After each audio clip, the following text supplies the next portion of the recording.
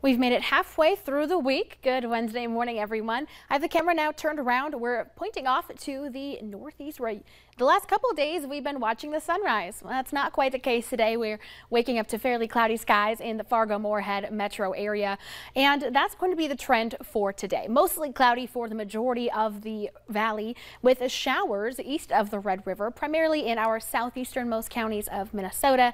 And we're looking at a cooler and breezy afternoon.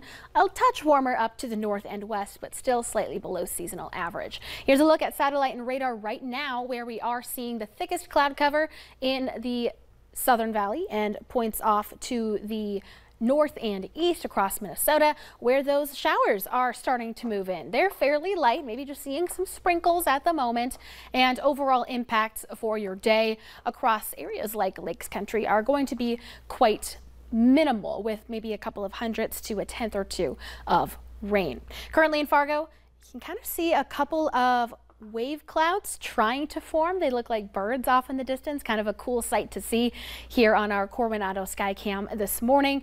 Temperature of 50 degrees waking up today. Wind is light out of the east at 3 miles per hour. Currently over at the Moorhead Airport, 52 degrees. And our sunrise time today is going to be at 5:42.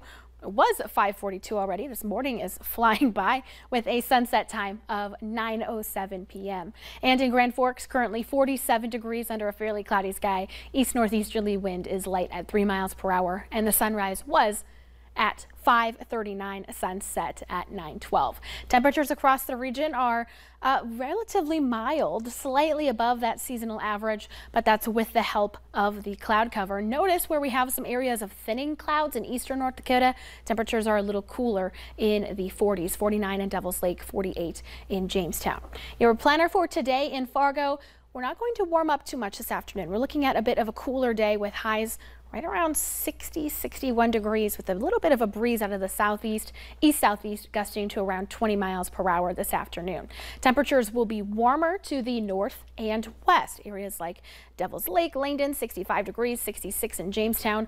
Cooler to the south, 61 in Fargo, 62 in Oaks, and noticeably cooler for Lakes Country. We're looking at high temperatures today in the 50s for Bemidji, Detroit Lakes, Fergus Falls, and Wadena. So those showers lift to the north a little bit and then quickly exit east, but we keep most of the cloud cover all day long. A quick look at your 7-day planner. 70s return for tomorrow, and we really heat things up by Friday. We could see 80 degrees here in Fargo. We do turn unsettled this weekend, Memorial Day weekend. A chance for some strong to potentially severe storms on Saturday, Jordan, in parts of the southern valley, southeastern North Dakota, and then Sunday, another chance for some strong to severe storms, maybe in west central Minnesota. So something to watch out for. Yeah, but you look at those temperatures. I mean, I could see how we cook up some storms. 77 degrees. Yeah, perfect ingredients for some storms. All right, Summer, thank you this